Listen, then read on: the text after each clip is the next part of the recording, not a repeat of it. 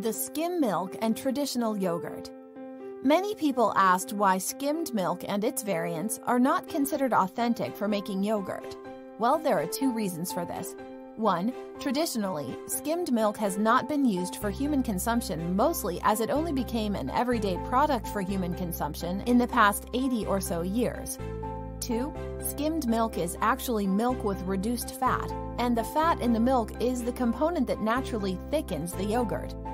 When the milk is skimmed, the yogurt might be liquid because the lactic acid formed during the fermentation would not have the fat it needs to thicken. People in the past did not consider skimmed milk as something edible, and they did not have many reasons to consume it. Low-fat milk was not a viable product to try in the first place because back when the daily caloric intake was not enough, whole milk would be required. Although people did consume skim milk under extreme circumstances, such as times of war and famine, its main use was for animal feed, and some even recommended it for fattening pigs. Later, when farms specialized in dairy production and the quantities of butter grew, the byproduct, skim milk, would simply be dumped in the river. But how do we get from a waste product dumped in the river to the largely marketed skim milk variables we have in the stores today? World War I was the global event that catapulted America's milk surplus into existence. The U.S. government started sending canned and powdered milk to soldiers overseas, and dairy farmers responded by increasing milk production. They invested in the latest equipment and even abandoned other forms of farming to dedicate their work to the war effort. When the war ended, however, milk production did not, creating a surplus and dangerously low milk prices. But how did skim milk become an everyday product? Prior to the 1930s, most of the skim milk was literally sent downriver.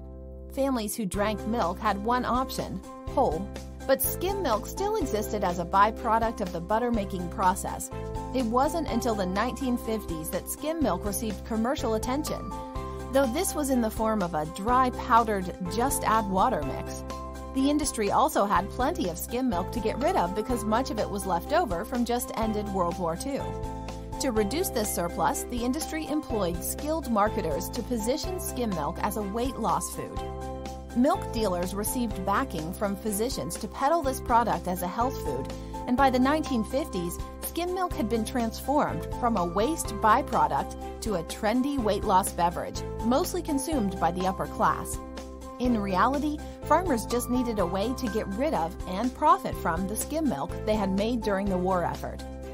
After several dairy farmer strikes, the U.S. government put forth extra effort to create a way to artificially increase the demand for milk and spearheaded many programs to attain this goal. Direct subsidies were also implemented to encourage increased demand. In the USDA's first dietary guidelines published in 1980, the agency didn't dare suggest that people substitute low-fat for whole milk in their daily diets. If you prefer whole milk to skim milk, the pamphlet read, you can reduce your intake of fat from foods other than milk. But by 1985, the USDA had officially shifted to a pro-skim stance on dairy. And in 1988, low-fat milk sales exceeded whole milk sales for the first time. Recently, a few researchers have begun to doubt the nutritional value of the big push to drink skim milk. Some researchers from Boston Children's Hospital and the Harvard School of Public Health published an editorial note in JAMA Pediatrics questioning the science behind these recommendations. They argued that drinking low-fat milk leaves people feeling hungry, leading them to eat more, usually carbs. Companies also created sugar-filled, flavored alternatives to make milk more appealing, which offsets the potential benefits of low-fat content.